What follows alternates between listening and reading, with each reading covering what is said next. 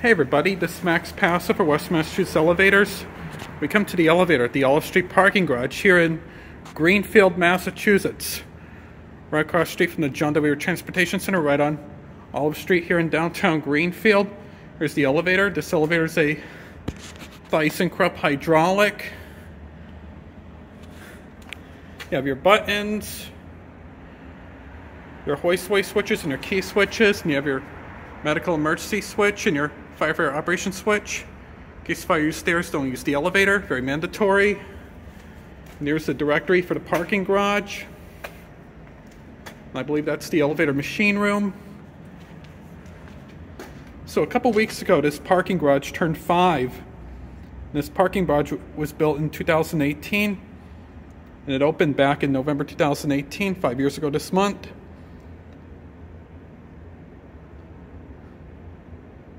So right now, let's take a ride.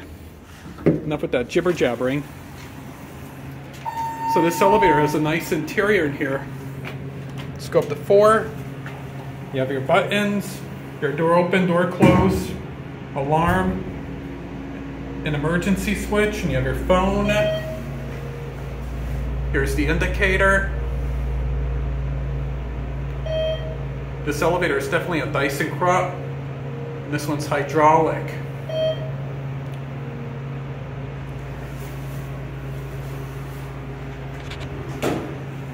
So we're on the 4th floor.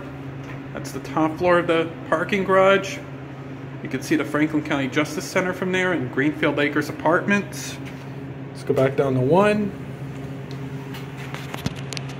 You have your medical emergency switch and your firefighter operation switch and your firefighter operation compartment. You have your key switches and your inspection switches. Here's the indicator.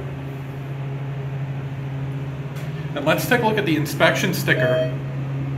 4,000 pounds, 125 feet per minute. And this is the directions for passport parking. The city of Greenfield uses passport parking. And there's also another city that uses it too. It's down in Springfield. So we'll send it up to 4 and we'll get off on 1.